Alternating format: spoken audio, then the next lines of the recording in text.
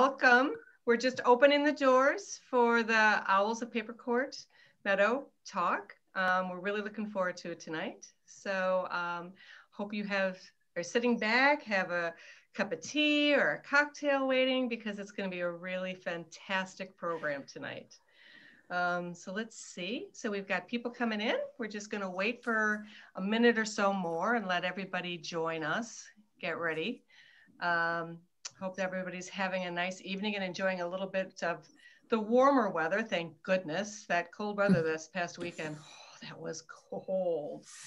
But yeah, so again, it's just to make sure that you're here for the Owls of Papercourt Meadow, the webinar. And we will, I think I'll start just on 7. So on my computer, it just says 1 more minute. So we're almost there. People are still coming in. We've got over 50 people coming tonight, which is fantastic. I know some of you were hoping to go on walks, as we all were, but this is a next best thing on a nice kind of chilly evening, sitting back and learning about these. Well, let's see, I have 7 o'clock on mine. So we've got a pretty full audience. So I think we'll start. Welcome. My name's Sue O'Regan. I'm going to be hosting tonight along with my co-host, Victoria Pinder. But you're here to see Katie Fielding and Zoe Channon. They are going to be telling you everything about owls. It's going to be a fantastic evening. Just a little bit of housekeeping. Some of you will probably have been on a lot of these webinars before and you'll know, but on the bottom of your screen, you'll see a Q&A button. Throughout the evening, during the presentation, if something pops in your mind, something that you'd like to ask these guys after the presentation, just type it in there. And at the end, after the presentation's over, Victoria's going to be going through all of those questions and making sure that they're asked to both Zoe and Katie. And you also have a chat button. Now that's set up so that if you have, I don't know, a technology problem or something that you would just like Victoria and I to know about, send it in there and we'll be able to respond to you directly.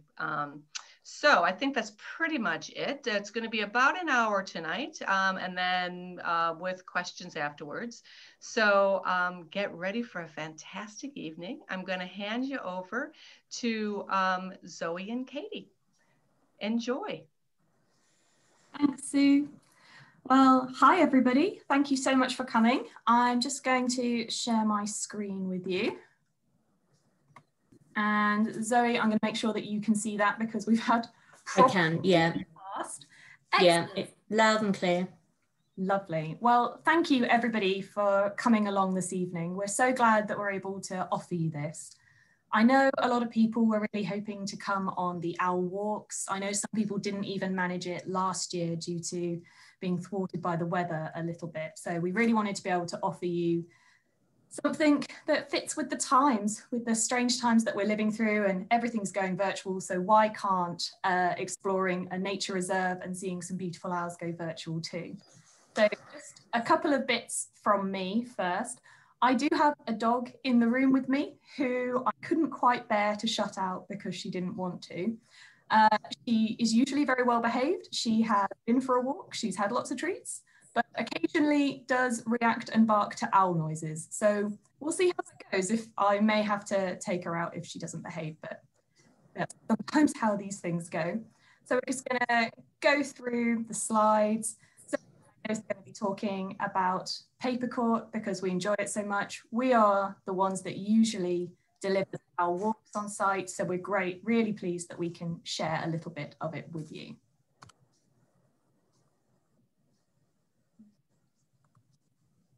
My presentation doesn't want to move on. There we go. There you go, the wonders of technology. So tonight, we're going to really try and make you feel like you're at Papercourt. So sharing lots of photos, obviously showing you the owls as well. We're going to tell you a bit about Papercourt Meadows and what makes it so fantastic for the owl species that call it home, as well as a lot of other wildlife as well. Obviously, we're going to tell you about the owls that we find at Papercourt Meadows, but also the other British species as well. And then also a bit of owl info about what makes them such iconic and fantastic British wildlife and such incredible hunters and birds of prey as well. So to start with, I mentioned that we have often been thwarted by the weather. So you may see a pond on the left and a stream on the right, and you would be wrong. And I think the van at the back gives it away a little bit. And this is actually on the left, the car park for where we park to usually go for the walks. And on the right is the path where we would normally go along to get onto the reserve. And this was the quite incredible and destructive flooding of last year, which meant that some of our walks were delayed and even cancelled last year. So apologies if you were booked onto those walks last year and were unable to come along. And then this year, obviously, we've been thwarted by COVID. So Zoe, it was you that took these photos. I don't know if you want to say anything else about it. Was, yes. Muggins here was sent out to scope out the site, and I could gladly report back that things were not going super well with respect to getting people on site, and had to make an emergency phone call into the events team to stop the walk. So yes, but safe to say wellies were worn. Yeah, and these were taken maybe, was it the day before or the morning of the walk? It was actually the morning of the walk, because we were trying to assess it as late as possible to give it a chance. No. So we were really desperate for the walks to go ahead because we love them as much as the people that come along on them. And we kind of thought, well, the car park's flooded. Maybe if we can actually get onto site, it'll all be okay. Unfortunately not. You'd be right in asking, where does the river end and the land begin? Well, we weren't really willing to find out at this point. So sadly, last year, we weren't able to run some of them. But as you can see, it's a very wet site, and wet woodland, wet meadows, wet grassland is fantastic for wildlife, you'll be pleased to hear. So there are other ways to get onto site, and it's not completely flooded at the moment. So I cannot stress enough what a wet site it is. So even if you are able to park, walk onto the site and along, it's still incredibly wet. And these are pictures I took earlier in the year when I was exploring. So if you do want to try and make your way there in your own time, I can only advise wellies and dressing appropriately. But if you do, you're rewarded with beautiful views. It puts on a fantastic sunset, as well as lots of lovely displays of owls if you're lucky enough. And throughout this presentation, you're going to be seeing a lot of pictures of sunset, because obviously this is the best time to view the owls, and quite often when we go down there. So prepare yourself for a lot of atmospheric shots along with those lovely owls. So perhaps at this point you're feeling a little bit nostalgic and maybe thinking, oh, it's such a shame, COVID's dragging everything down, I'm not able to do anything, I would have really liked to have gone on one of these walks. Well, I thought I'd just try and bring you back to reality a little bit. And like we said, it is very wet, and this was a picture of Zoe, sadly, is when we were planning one of our walks last year after she had fallen and gotten stuck in a ditch. Zoe?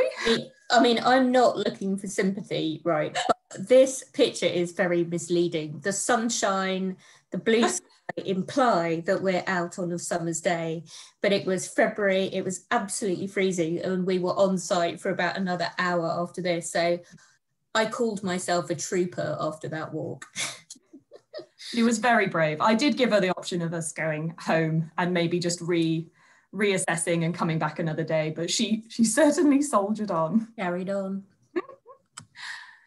So you haven't fallen in a ditch, you're not soaking cold on site, and it's not raining. You are tucked up warm with a beverage of choice, and you will be looking at some of the lovely shots that we've had of Papercourt, learning a bit about some owls. So it's not soon, and full marks if you can spot the barn owl in this picture, which was taken on my mobile phone. So as you can see, you do get some nice views at times. So hopefully you're feeling like you're settled in, we've set the atmosphere. I'm going to pass over to Zoe now to tell you a bit more about Papercourt Meadows. Thanks, Katie. So let's get orientated, shall we? Because some people might not know where this site is. So on the left of the screen there, you can see Old Woking and just the outline of that. And then just about 1 kilometre east, you can see 2 sites that are outlined in green on here. The bottom one is actually Papercourt Marshes. So that is a small site. It's hermit only, and it's mostly reed beds and sort of wet scrapes, etc. It's brilliant for water birds. We get water rail there and various reed warblers, etc. And then just above that, you'll see the site that's a lot more squiggly in outline. That's Papercourt Meadows. And the word Papercourt, I was looking into it earlier just to try and understand a bit more about it, and it seems to have sort of Anglo-Saxon origins. And certainly the surrounding land has long been mined for minerals all around. So there's obviously some linkage in there. Total site is about 18 hectares. It's not huge, so a walk around there is quite easy. And it's situated on the floodplain of the River Wey. Can I have the next slide, Katie? Thank you. So, why do owls like Papercourt? It's a good question to ask. I mean, basically, in short, it's just an amazing mix of different habitats. You've got the entire river network that surrounds various sides of it. You've got fairly mature woodlands around it as well.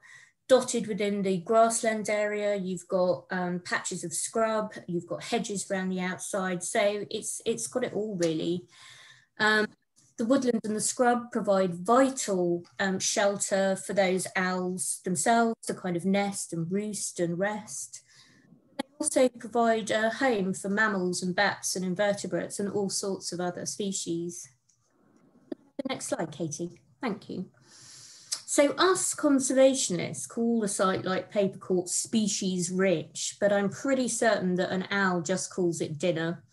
So with everything that lives there, it's a veritable smorgasbord for an owl who handily have a very varied diet. So I've put just a mere few examples here, mostly because I kind of like the species, I guess. So a menu favourite and an owl staple on the top left-hand side is the harvest mouse. Picture here.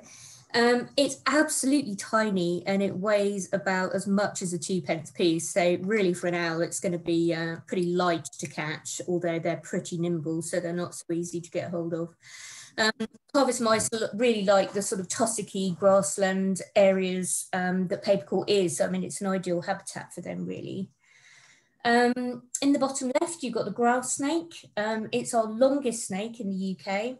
It's really fond of wet habitats. You know, if anyone's got ponds in their garden, or sometimes even if you're lucky enough to have a swimming pool, you can quite often see grass snakes there. So they spend their time sort of hunting around for amphibians and fish and reptiles, etc., other smaller reptiles. But it's also prey itself, and owls will catch those if they happen across it. To me, that sounds dreadful. I have a massive snake phobia and I'm not particularly keen to be around them. But also when grass snakes are caught, they emit this foul smelling substance from their anal glands. So I'm not sure they're going to be the first choice for me on the menu, that's for sure. And the bat that's shown on here is actually a Dor Benton's. A common name for it, people call it water bat. It loves sort of wet areas and feeding on the insects around there. Most commonly, I guess, the bats at Papercourt are the pipistrelle bats, which absolutely are eaten by all three owls there. So that's the tawny, the short-eared and the barn owl too. It seems a bit of a shame really, doesn't it? But I guess that's just the way the cookie crumbles. And last but not least, in the bottom right-hand corner, I couldn't resist. I mean, really, if I'm being blunt, it's an example of a small bird that the owl would like to eat, but it's actually a male stonechat here. And it's a real favourite of mine that you can see at Papercourt Meadows. I love seeing these when we're walking in. We always get fantastic views of the stonechats as we're in areas. Yeah. I mean, the numbers that you get there are crazy sometimes, aren't they? They really are. They really are. It's lovely. So, this may look like grass, and it is grass, but it's not your common or garden everyday grass, of course. It's rather a hidden mosaic of interest. Well, I suppose to somebody like me, I know that I'm a bit geeky about these things sometimes. The picture on the left-hand side is slender tufted sedge. Now, you might go, well, who cares about that? It just looks like a grass that I might have in my garden. Well, it's actually part of the Carex family, and on Papercourt, we have a really large colony of it there, and it's quite rare, actually. So it absolutely loves the wet conditions there, and it's characterized by this really acid green color that you can see coming out. It can actually grow quite tall, so when you actually see it on site, it's quite a sight really. And then on the right hand side, we've got tufted hairgrass. Looks completely different. It's tussock forming. It absolutely loves wet conditions, and it has this really cunning way of feeding oxygen down from the top of the plant to its roots, so they stay alive even in these wet conditions. So it could sort of outcompete some of the other species that wouldn't like it there. And it's really frondy and wavy. You can see the seed heads there, which are really nice. And it's a great refuge for invertebrates and small mammals, which in turn, you know, effectively are prey for the owls. And then comes the colour. So if you visit Papercourt at between spring and summer, there's an absolute cacophony of plants and flowers there. I've picked out only a few here. You know, the list is endless and I could have gone on, but just to orientate yourselves on this slide, on the top left, you've got water mint. Absolutely loves wet conditions. I'm sure most of you will have walked through wet environments and can actually smell the mint wafting up. Actually eat it just like normal mint, but obviously you'd have to be pretty careful that you know what sort of water it's sucking up, etc. Just to the right of that, you've got bird's foot trefoil. Most of you will have seen that on loads of our sites, I would imagine.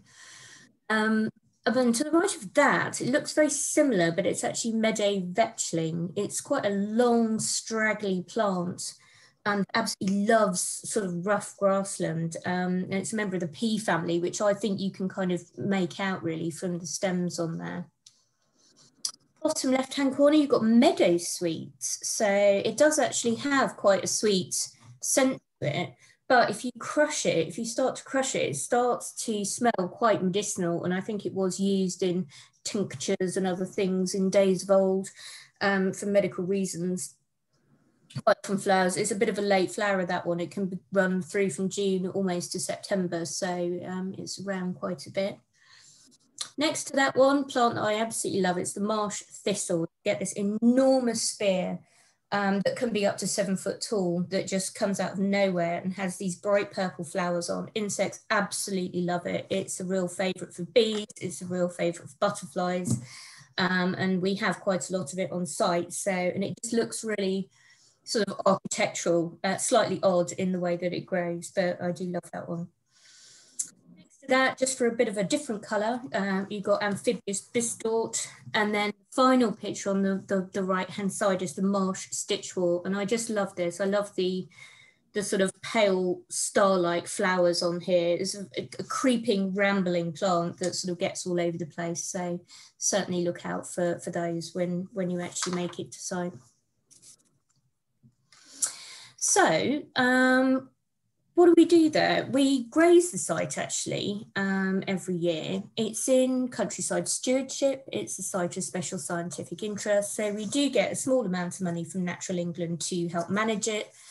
And then we go through assessment with Natural England to see how we're doing against all the target species and the desirable species that we want on there.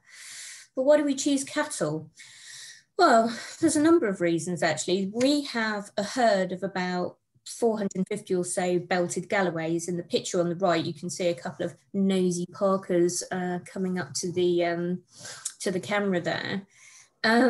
They're really good at dealing with wet conditions underfoot. That doesn't really bother them. They don't have too many issues with their hooves. They're a really tough species. So, I mean, they're built for much harsher climates than Surrey can offer them. And they go through conservation grazing training. So they get used to being around people and dogs, and they just sort of mind their own business. And the reason why we like cattle is they're, I mean, this isn't a technical term, but they're sort of random grazers. So when they actually are grazing, they sort of wrap their tongue around the grass or the plant and they rip that out. So it might come out fully by its roots, or it might half come out. So it creates this really sort of diverse mosaic of grassland around that isn't uniformly eaten like you would imagine a sheep grazed field would be. So it really helps to keep dominant grasses at bay, so that some of the smaller species have got an opportunity to come through. And also they're quite heavy, so they trample the ground, and they can create sort of patches of bare ground, which in themselves are tiny little micro habitats of wet ground. But it also provides a sort of more open area for other seeds to set. So you get this mosaic of age of plants there as well. So that's why we do that. Anyway, enough about cows. We are here to talk about owls. So these are the 3 owls that we'll be covering mostly today that you can see at Papercourt Meadows. So the one on the far left is the short-eared owl, and the quizzical looking character in the middle is the barn owl. And then you've got the tawny owl on the right-hand side. So I'm going to hand back to Katie at this stage, who's going to take us through some tawny owl facts. Thanks, Zoe. Love hearing all about Papercourt. So yes, I have the lovely job of talking to you about the tawny owl. So it's an absolutely beautiful bird, and it is one of our most well-known and iconic British owls. Not least of all because of that beautiful plumage. And it's not just there to be pretty, it's there as camouflage. So tawny owls really are the definition of a woodland specialist. They nest in trees, they spend a lot of their time in woodland, they only come out at night, and they roost in trees in the daytime. So they really need to blend in as much as possible. So they have that dark, tawny colouring with lighter colours running through, which is supposed to mimic bark, but also the way that light comes through leaves and that kind of dappled shade is really good for them. And they're able to hide away in the daytime and then come out at night. They also have really distinctive eyes. They're the only British species that have those wholly dark brown eyes, really, really penetrating if you're lucky enough to see one like this in the daytime. Now, they are a bird that are often heard rather than seen. So I'm now going to play you the tawny owl call, and we're going to, this is the one that Amber Dog dislikes the most, so hopefully we're going to be okay. If I can get my, there it keeps disappearing. Oh. There we go. No. There you go, there's that really iconic owl sound. We've got through it with the dog. We'll move on to the next slide. So like I said, the tawny owl is much more often heard than seen. And what's so interesting about the call of the tawny owl is that it's not one owl that delivers the whole call. It's actually the females that make that twit sound, and it's actually the males that make the twoo. And together, when they're calling to each other, it is that iconic twit twoo sound together, which not all people really realise. I quite often hear around where I live, just the males, and you can just hear the twoo, and you think, oh, it's not quite found a mate yet. And then even occasionally just hear the female as well, but people don't always associate with it being an owl, or certainly not a tawny owl, because they only think of that stereotypical sound when it's joined up. Obviously, like I said, the tawny owl is a woodland specialist. They only really come out at night, and that really iconic sound has started to be associated with the darkness and woodlands, and even become a little bit spooky. And it's been massively adopted by horror films for decades now, and more specifically, American horror films, which, if you look at this map, which shows the distribution of the tawny owl, is really interesting, because you can see in the dark blue there that they have colonized most of Europe and even parts of Asia, but they haven't actually managed to jump the pond yet. So that call has become so iconic that it's even made its way into popular films and culture in America, even if the bird itself has not. So a little bit more about the lovely tawny owl. They are actually monogamous. They just mate with one other bird, and they're extremely territorial. They boast as many as 50,000 pairs, even though they're not actually present in Ireland. So considering, you'll see some of the numbers that we have with the other owls, they're really quite an abundant owl. However, their conservation status recently dropped from green to amber, and that's because there's been a bit of decline in numbers. So conservationists are worrying about them a little bit, but hopefully that will stabilise and we'll get that status back up to green eventually. I just had to share these pictures. I didn't take these were sent in to us by another volunteer on a different site, but at Sheepley's. And these are two gorgeous fledgling little tawny owls. And I'm so jealous I have never had views of a tawny owl like this in the day, let alone fledglings, and certainly not long enough to be able to take gorgeous pictures like this.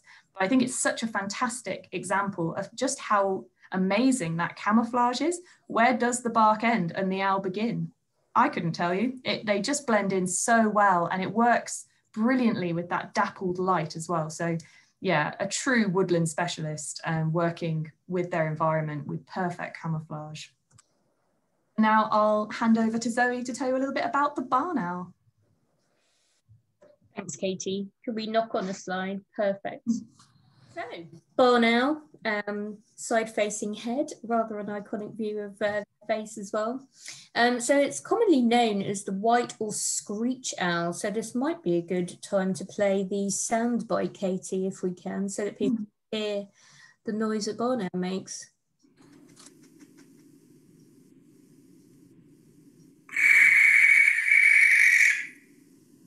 Very screechy. And some feather ruffling. And there we go, the final screech. I mean, I am of the view that it's a sound that only a mother could love, but maybe I'm biased. It's long been known as a farmer's friend, really, the barn owl. Really favours eating rats and mice and keeps those at bay around farm areas. If the weather is good enough, they are actually capable of producing more than one brood a year if they start early enough. They typically lay between sort of 4 and 6 eggs, usually between the sort of months of March and August if they're going on to have a second breed. Baby owls are called owlets, which is quite cute, although perhaps not that imaginative. And in the UK, we've got about 4,000 pairs. These figures are all approximate, sort of based on latest data that we can get hold of. An absolutely stunning picture of a barn owl in flight here. And you certainly get views like that on Papercourt as well. The conservation status of the barn owl is currently considered to be green, although there are some things that affect their numbers.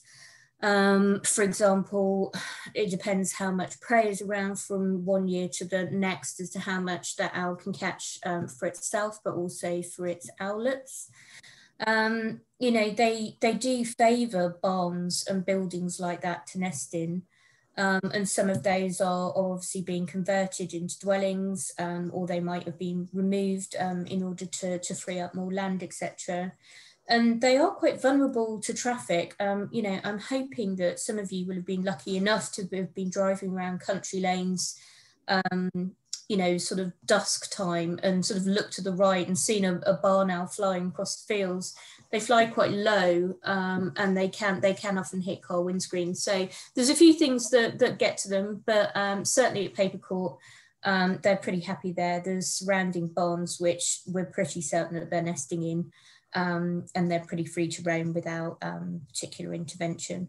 So I am now going to hand to Katie, who is going to go through short-eared owls for us. Thanks, Zoe. So yes, I'm going to be talking to you about the lovely short-eared owl, who doesn't actually look that dissimilar from the tawny owl, which I spoke about before.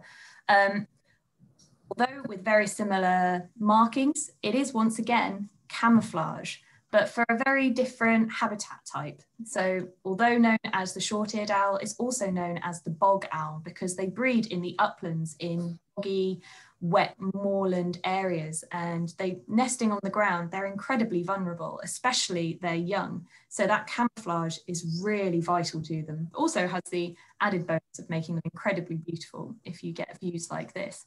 They also have those really piercing eyes, those yellow bands with the dark pupils as well. So very different eyes to a tawny owl if you were ever confused between the two species. And a short-eared owl is a bit bigger as well. They really are open country birds. So when they're on the ground and nesting, they're very hidden away and difficult to see, but they will hunt out in the open and can often be seen in the day, and are often the bird we first see at Papercourt when we are out on a walk. And I'm just going to play you their call.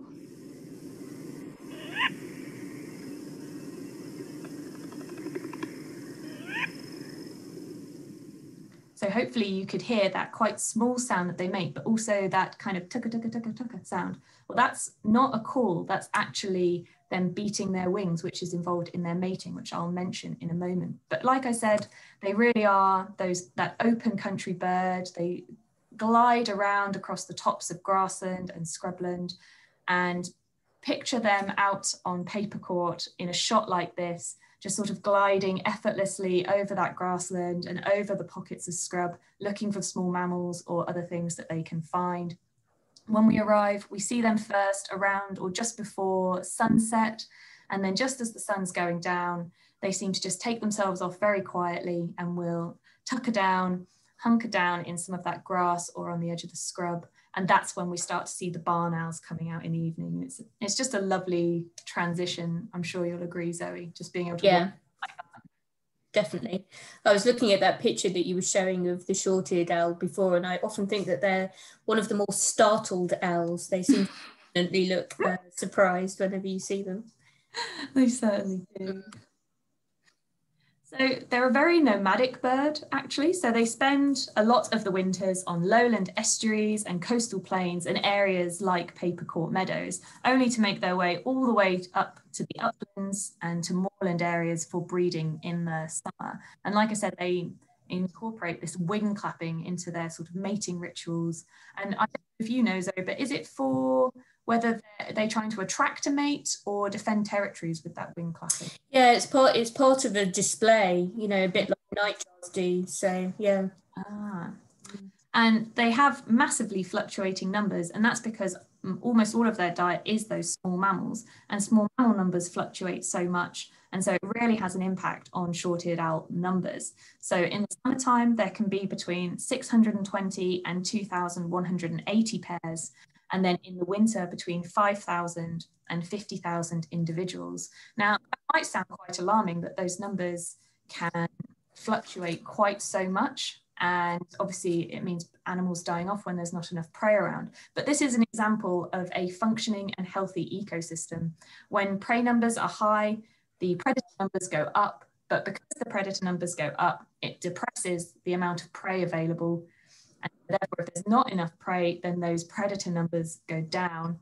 And then once the predator numbers are down, the prey numbers come back up again. And that really is a healthy ecosystem. And unfortunately, some of the ecosystems aren't quite complete or are not working very well in the UK. So we get predator numbers which are very high because they're eating other things and going through our rubbish potentially. But it's nothing to worry about with those fluctuating numbers with a short-eared owl. And this one's conservation status is also amber. And I'll pass over to Zoe for the slightly stern-looking little owl. No, look at that face. It's so very, very cross and like it definitely doesn't really want to be here.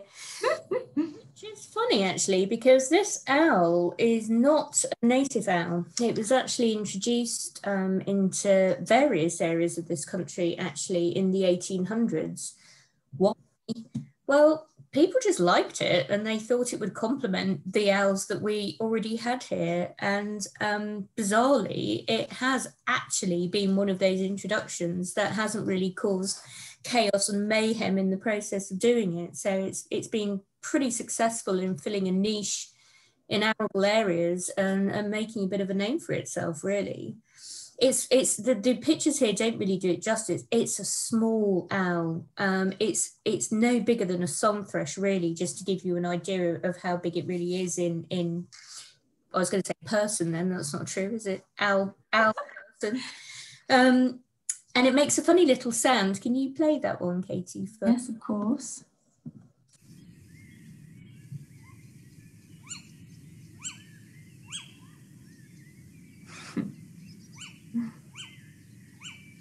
It's a lovely little sound, that one. It sounds little, doesn't it? It does. So it tends to nest in any small hole, really, that it can fit into.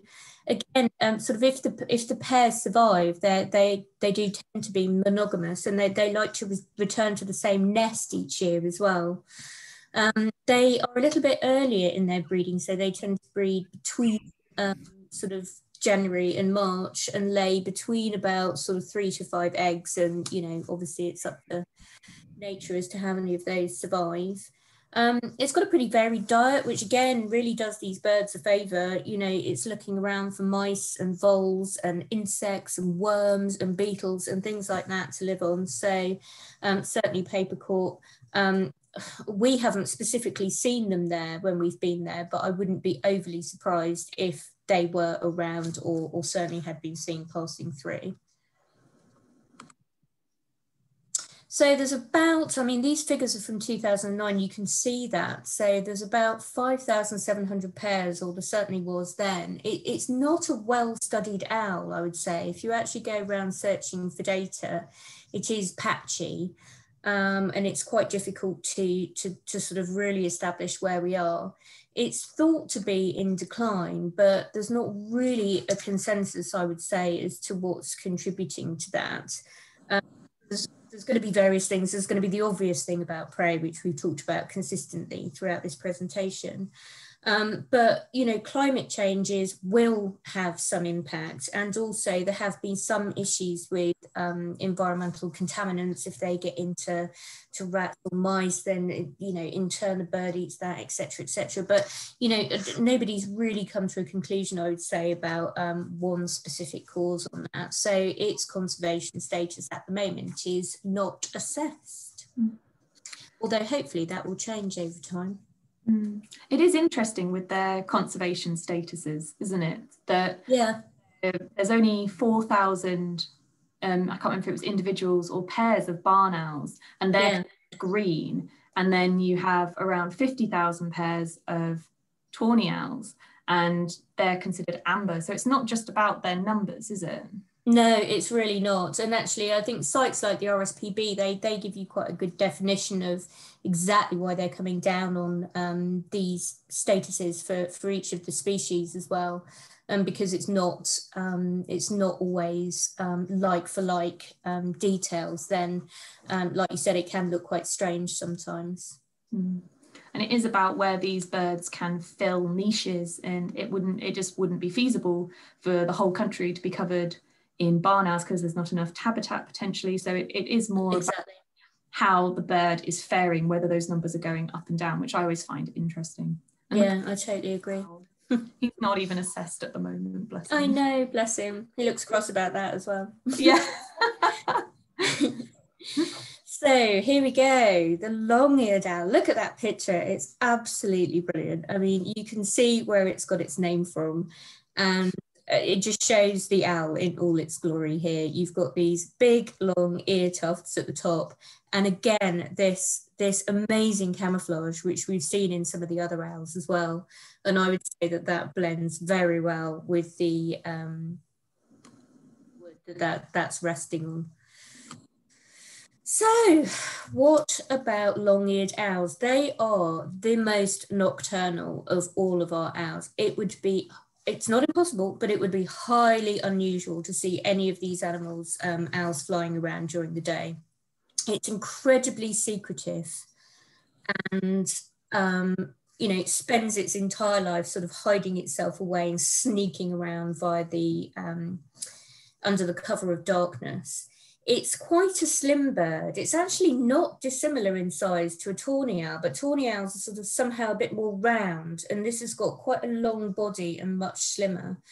And you can see in this picture that it's got not yellow eyes like the short-eared owls, but it's got orange eyes here, which is quite sometimes if you see a long-eared owl quite quickly, you might mistake it for a short-eared, but the eye colour is one of the distinguishing features there.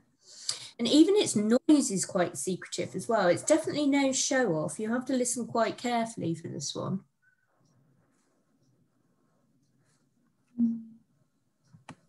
Oh, I've managed to stop sharing. That's okay. We'll go back again. I just love technology. It's my best friend. Yeah. I think I'm actually going to struggle because it's right by the stop sharing button. Hang on. Oh, so close. Hang on. If I can just... Nope, I stopped. Oh, don't worry. Well, I think we'll have to just miss the long-eared owl. We'll miss that. It's not terrible. It's so close to the stop sharing button. Oh dear. Misplaced sounding. Don't worry about that. We'll come back to that. It likes to roost, as it says here, communally in really dense cover. So if your woodland area is not that dense, it's not going to be the preferred habitat for this kind of owl. We've got sort of generally around 3,500 pairs in the UK, but every year they're boosted quite significantly actually by winter migrants that come in from Scandinavia and Eastern Europe and other areas to hunt over here. Just going to see if... Oh! I thought I'd maybe got it then. I'm just going to try one other thing and see if I can get it. Tell me if you're seeing all of this, or is that still on the presentation? No, it's clicked. Well, it's clicked off until we can see you scrolling through it. Yeah. Okay, let's not worry about it. We'll just That's okay. Thank you for the long-eared owl. That's my fault. The lesson learned from implanting the sound file too high. So, long-eared owls, you can see this, there's a brilliant picture here on the right-hand side of the long-eared owls, and you can see how long its wings are in comparison to its body. It's almost slightly farcical in a way, but certainly makes it quite an astonishing sight. It tends to nest in, I can only describe it as sort of other animals' old nests. So if you've got some leftover squirrel dray, or you've got some mouldy old wood pigeon nest or something like that, the long-eared owl will love that, and it doesn't have to go to the effort of actually building anything itself. It tends to start thinking about nesting from about February, but then really the sort of main activity is sort of March to May time.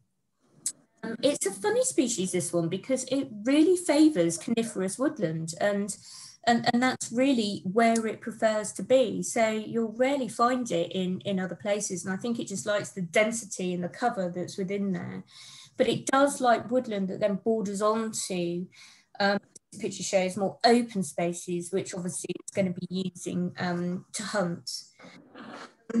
When it does find a mate, they typically lay between 2 and 10 eggs. It's actually quite a lot in comparison to all of the other owls. Not all of them will survive, of course, but you know that still could be quite substantial. And at the moment, its conservation status is green, so it's doing quite well. So we call it the long-eared owl, but actually the points that you can see on the top of its head are not actually ears. They're more ear tufts. And there's a few reasons why they're there. As it says here, it can be used to make the owl appear larger while they're perched, and therefore less likely to come under attack themselves. And they do perform a role in sort of channeling sound into the owl when it's hunting and sort of trying to find mice, etc. They can actually flatten the ear tufts against their head, and when they look like that, they really do look like short-eared owls. So you then have to sort of start looking at other diagnostic features like the eyes, plus wing patterns, etc., which are slightly different. But yeah, I mean, that's the view that we always imagine of long-eared owls. So prefer it when they keep their ear tufts up. I always think of long-eared owls as being quite a large owl, but actually they're really quite slender and small. And I think it's because when they're sat like that and they've got those ear tufts up, really resemble a European eagle owl in my head. So I imagine these giant birds, and actually they're really quite small. No, I think you're right. And if you look at the length of the wing there, that is significantly longer than its actual body, which is sort of hidden behind it in this picture. So yeah, I mean, it looks much bigger than it actually is. Yeah. If anyone is ever lucky enough to actually see one in the wild, I think you'll all be surprised by how I am not lucky enough to have seen one in the wild, sadly, but there we go. I once was someone trained a telescope on a patch of scrub for me and was adamant that there was one in there, but I can't honestly say that I saw anything that did a patch of scrub. Really close. Yeah. Oh, well, thanks, Zoe, for finishing off the owls. So those are the 5 British species that we have in the UK, 3 of which call Papercourt Meadows home, at least for part of the year. I'm now going to go on to tell you a little bit about the unique features to owls and what makes them so iconic, but also such fantastic hunters and successful at Papercourt Meadows. So most birds, when they're flying, equals a lot of noise, a lot of wind turbulence and that swooshing sound. And generally, the larger the bird and the faster it flies, then the louder that sound. But not owls. They can fly almost silently. And this is because of unique wing and feather features, easy for me to say, is specific to those owl species. And they're able to actually reduce locomotion-induced sound, so that air turbulence and swooshing sound, they're able to completely dampen it. And not only that, with that flying silently, they're also able to fly really, really slowly. So even quite large species, such as barn owls, are able to fly as slow as 2 miles an hour. And this is because they have really quite large wings relative to their body mass, as is sort of demonstrated here by this tawny owl in flight. So they are not only able to be really, really quiet, but fly unusually slowly, which is very helpful when you're trying to spot them out on Papercourt Meadows and they're not just flying by at the speed of light like kestrels and other birds of prey might do. So how are they able to dampen that sound? So we're just going to get a little bit geeky with you, but not for too long, I promise. So they have these really unique structures within their feathers that serve as a silencer. And they have a few of these adaptations. As one is that they have these comb-like serrations on the leading edge of their wing feathers. And you can see an example of that on the right-hand side there, that left-hand picture outlined in red. So that is those comb-like serrations on the leading edge. And what these do is they break up that turbulent air, which leads to that swooshing sound, and break it down so it's much smaller streams of air. And like I said before, that generally the larger the bird and the faster it's flying, there is more air turbulence and more swooshing. So if you can break up that air turbulence, then you can reduce that sound, which is what these little serrations on the wings do. Not only that, but there is this unique velvety texture within owl feathers. And if you've ever been at potentially like country fairs and shows and things like that, or falconry demonstrations, and you've been lucky enough to maybe touch an owl, they really feel incredibly soft and velvety. And that is to sort of dampen and absorb sound even further, even after it's been broken up. If that wasn't enough, and if they weren't already the stealthiest birds out there, they also then have this trailing edge on the wing as well, and it's a soft fringe, and that's demonstrated in that box on the right hand side, the other one in the red, and that just further streamlines the air, bringing down that air turbulence even further and absorbing more sound, which is why they are the stealthiest ninja birds out there and able to fly so silently. And there's actually a really interesting study that one woman did looking at whether these features were associated with how owls hunt. So they had a hypothesis that those that needed to be really stealthy, so either needed to be really quiet to hear their prey, or needed to be quiet to sneak up on their prey so their prey wouldn't hear them, so prey that potentially has good hearing, like small mammals, would have more exaggerated features, so bigger little combs and serrations on their wings and larger soft fringe. And they were able to prove that hypothesis. So those animals that are hunting at night, or that need to be really quiet to hear their prey if it's like buried in the grass, or prey with very good hearing such as mice, had more exaggerated features, so larger serrations on their wings than say a species that hunts fish or even invertebrates and insects, which is really interesting. So it just demonstrates how much evolution has occurred here to make these owls quite so silent. So not only are they super stealthy, they've got a lot of other adaptations as well. So they have these really large forward-facing eyes, which isn't very stereotypical of birds of prey. They have that very stereotypical, though, hawk-like beak, which really puts them in the bird of prey family. A very flat face, which until it really gets pointed out to you, obviously you see the bird and you know it's got a flat face, but I never really clocked quite how flat it was before. And not only that, but they've got these lovely circles around their faces. And obviously a barn owl is more like a heart shape. And it's a very conspicuous circle of feathers actually that makes it up, but then also a facial disc around each eye as well. See, I always think they look like they've been sort of slapped in the face with a frying pan. Not their fault, but it's what I always think of when I look at their faces. They really do. And once you see it like that, you'll never unsee it, do you? No, you'll never unsee it, no. So they don't just have these flat faces and circles around them for nothing. So that facial disc and that concave collection of feathers is actually to channel and collect sound waves and directs it all to the owl's ears. So not only is it flat, but it's also quite concave. So it's tunneling all those sound waves towards the owl ears to make them hear even better. And not only that, but the owls can actually adjust the focal length of this sound and collect it by adjusting the feathers and that circle around the faces, which is what an incredible skill to be able to have. And by being able to do this, it actually means that they can locate prey by sound alone, because they're able to judge the distance of where that prey is. And in reality, this means that they can hunt in grasses, in plant cover, but also, fascinatingly, in snow. So an owl can be gliding along in the air and actually hear small mammals that are moving around beneath the snow and pounce in, or swoop. That's what owls don't pounce, owls swoop down into the snow. And this is actually a picture of a long-eared owl about to descend into the snow. And when looking at pictures of owls hunting in snow, I just didn't know what to pick. So not only do we have the long-eared owl on its way into the snow, we've got a slightly surprised looking barn owl, and we'll never know whether he caught his prey or not. He may well have it in his talons.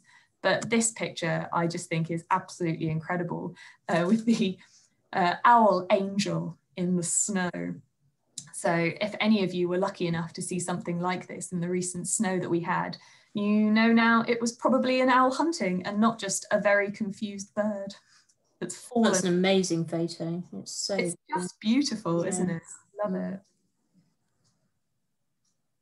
So not only do they have all these facial features, as well as being silent ninjas of the night, they also have other adaptations with their eyes.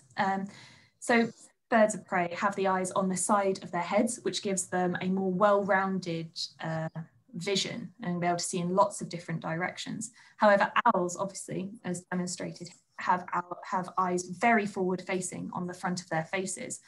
But this actually gives them stereoscopic vision, which means, again, that they can have a greater sense of depth perception, which is not only just generally very useful when they're hunting at heights, but also really good in low light, which is obviously what a lot of owls are doing, and often hunting either at dusk, sunset, or through the night. This does pose some challenges though, because like most birds, their eyes are actually fixed in their sockets, which is why other birds of prey have them on the side of their heads, so they can get that like circular vision without having to move their heads much. But obviously, I'm telling you a little bit in a moment, the owls have found a way around that. So what I find really interesting actually about owls, but that's because I'm a bit of a nerd, is that owls are actually really quite far-sighted and can't see things a few centimeters from their faces.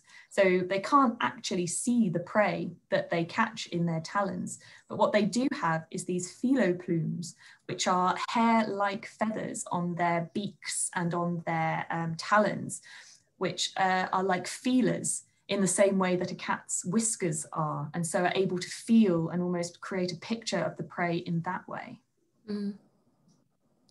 So I said that owls had come up with a handy way of getting around their eyes being fixed in their sockets and forward facing.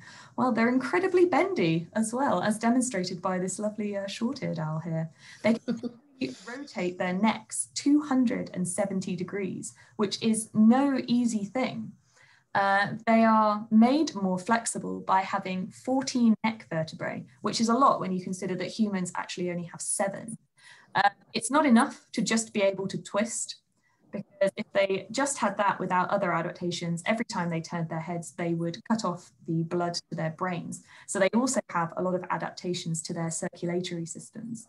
For example, their foramina in their vertebrae, which is where the vertebral arteries pass through. So that point in their spine where those arteries are going through are 10 times the diameter of their arteries, which again is massive when you consider that in humans that the foramina, easy for me to say again, are actually around the size of the arteries, because we just don't need that flex. But without it, the owls, yeah, they would be cutting off the blood flow to their brains pretty quickly.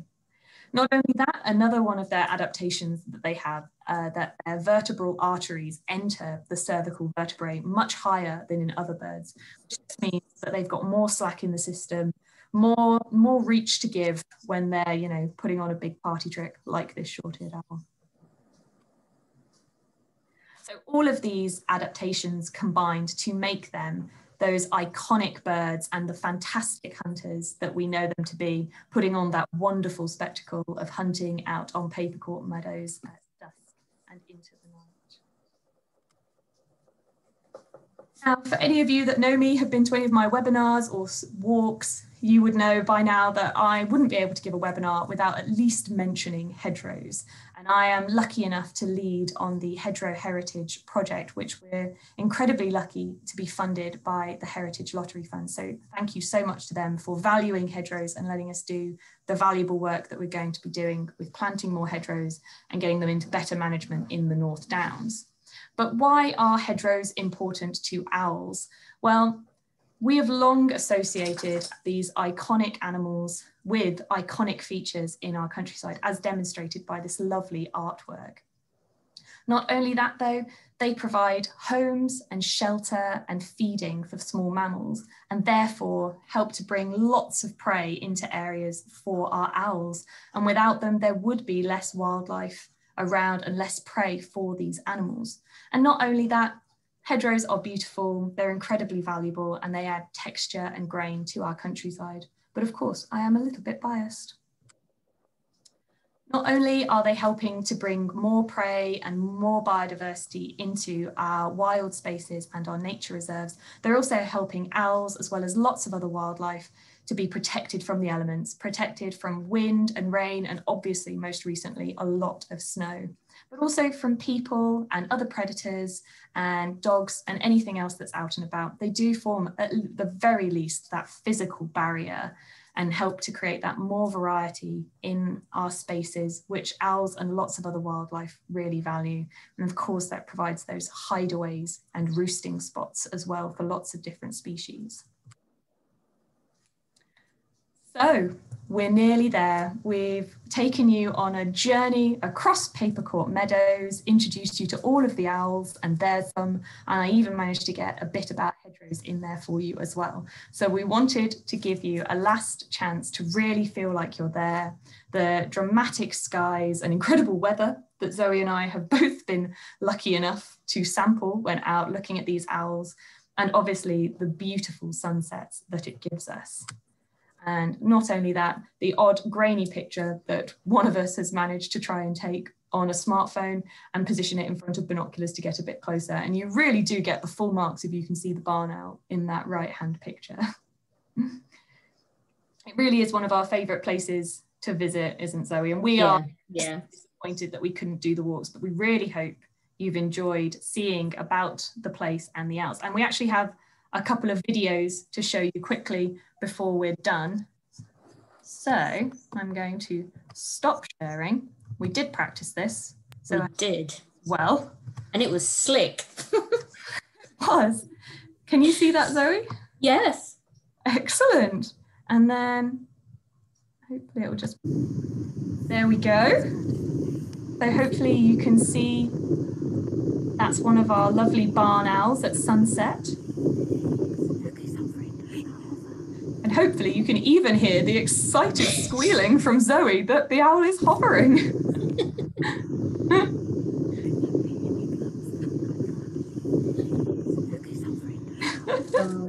That was Brilliant. magical. Yeah. It really was. And then we've just got one more video to show you as well.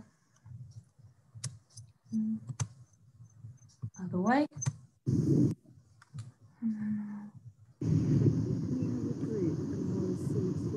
There you go. Barn owls gliding off into the sunset. It really does show you how close you can get, actually. I mean, we were just walking back to the car park at this stage. We'd already had an owl extravaganza, and then all of a sudden there were these 2 owls flying around. We just stopped and videoed it, didn't we? We really did, and I think it just demonstrates how close they are, and the fact that we were able to get this just on our smartphones. So there you go. Thank you so much for coming along and sharing the owls with us. And we really hope that you've all enjoyed having a look at Papercourt and seeing the owls and hearing about why we love the place so much, and maybe feel like, even though we haven't been able to take you on a walk this time, you feel like you know a little bit more about the place and we've whet your appetite for next time. Is there anything else you want to say, Zoe? No, I think you've summed that up really nicely. Thanks, Katie. That was incredible. Absolutely loved that. Boy, I'm putting Papercourt Meadows on my list in the future. So thank you guys so much. Really learned a lot tonight, but we've got lots of questions. So I'm going to hand you over to Victoria to start. No problem. Yes, thank you, Katie and Zoe. It was absolutely fabulous. I think they're the most beautiful birds, absolutely beautiful. So the questions have come flying in. So I'll start off. We've got one from Rebecca and Beverly's, a similar question. They want to know, when is the best time to go owl spotting, and also to go spotting at Papercourt? Well, it depends what species you want to see. Do correct me, Katie, on this if you want to add to it. But barn owls you can probably see all year round, but obviously you do need to be going at the sort of dusk time. So the more into spring and summer you get, it gets darker later, etc., and more people are out and about. But the short-eared owls, really sort of January, February time. I'm not sure about March, Casey. Do you think is that still okay? Maybe very early March. Yeah, because most of them are sort of migrants. So yeah, if you really want a sort of good owl extravaganza, this is why we usually do the walks in February, because you've got more of a chance. It's why we risk the weather, because it is yes. time to see them. So yeah, if you're lucky, you can arrive there, see the short-eared owls just before sunset. They sort of go and hunker down, and then the barn owls come out around dusk because it's starting to get dark. And then once it's got dark, you start to hear the tawny owls twittering away. And you're very lucky if you get all three in one night. Thank you. So the next question is from Carol. Do tawny owls return to the same nest for breeding each time? They don't tend to, actually. They will set up nests anywhere. So some of them we talked about returning to the same nest, but tawnies will happily set up nest. Again, they're a bit of a user of other people's old nests as well. So yeah, they're not quite as romantic as that. Thank you. We have a question from Neil. Why are owls deemed to be wise? That's a good question. Well, in actual fact, I mean, owls aren't really that much clever than any other bird species. I would say that the sort of rooks and ravens and birds like that really are more wise and more clever. But a lot of it seems to stem back from Greek mythology. So gods like Athena, who were a symbol of wisdom, were quite often pictured with an owl in the background, etc. And some Greek mythology thought that owls had this kind of inner light within them that sort of enabled them to see in the dark before they really understood. So there's not really one answer to that, but basically myth, magic, fairies, that kind of stuff. I don't know if you want to add to that, Katie. But... No, I think you've summed it up beautifully. Okay, so the next question is for Richard. How do you identify between the short-eared and the tawny? Shall I answer that one, Zoe? Yeah, perfect. So they are slightly different sizes. Short-eared owl is a little bit bigger. And obviously the really stereotypical thing is those eyes. So if you remember, I mentioned that the tawny owls have those like wholly dark brown eyes. They don't have any yellow or rings around it at all. So that's a really distinguishing factor. Obviously their calls also, but also the habitat that you'll find them in and the times of day that you're seeing them. Like I said, tawny owls really are woodland specialists. They come out and they hunt over open ground at night, but if you're lucky, you'll see a silhouette. And you really, if you're going to see a tawny owl in the day, you've just been very lucky that you found it in its roosting spot up in a tree. Whereas short-eared owls, you will see out gliding across open areas in the daytime as well. Thank you. We have one from Helen here. Is it true that barn owls' feathers are not waterproof, making them the most silent flyer? Yes, it is. The soundproofness comes at a cost, basically. So with all of the features that Katie took us through earlier and those feather structures, does indeed make those feathers not waterproof. Yeah. Okay. Why you won't see them necessarily flying in the rain. They prefer not to. Yeah. Yeah, actually, that's a really good point, and it comes back to one of the questions about the best time of year to see it, weather conditions as well. Katie's hit the nail on the head there. You know, wet and windy and all of that kind of stuff. Don't go. If it's a nicer evening when things are calmer, you know, the evening is perhaps a little bit sunny. Absolutely go. Yeah. Okay, thank you. We've had a question from someone that wants to remain anonymous. They said thank you for a wonderful talk, but they'd like to know how many pairs are in residence around Papercourt and where else locally are good places to spot owls. Oh, that's a great question. So I would say there are, and Zoe, you will also have to add to this potentially. I'd say those numbers can fluctuate year on year. So, but generally, I think there's around 2 pairs of barn owls that I've seen regularly out on Papercourt. There could well be more. Sometimes there may be less, but I quite regularly see 2 pairs, especially when we're out on the walks. Short-eared, I'd say we've got two birds. But again, that is much more likely to fluctuate. So last year, I didn't see any short-eareds out on the walks. Obviously, we didn't get out as much as we would have liked due to flooding. But those numbers can massively swell as well. So from when I was saying about the numbers, we can get up to 50,000 individuals in the winter. And if we had one of those bumpy years, it wouldn't surprise me if we had 3 or even 4 short-eared owls on somewhere like Papercourt.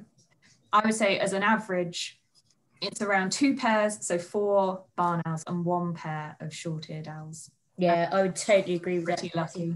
Yeah, totally agree. Yeah. When considering other areas, it depends what species you want to go and look at. So those pictures that I showed you of the fledglings or owlets were taken on sheepleys, and those were tawny owls.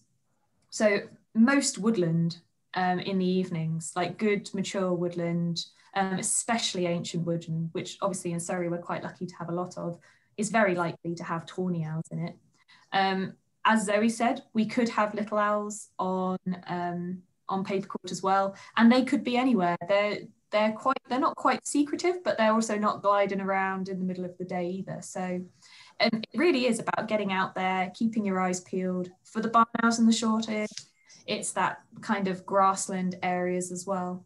Zoe, any specific areas you think? No, I think that's great. I mean, it just reminded me actually, I ran a guided walk last year on Sheepleys, and just one of the walk members came up to me and they said, hey, look at this. I've sort of got this photo.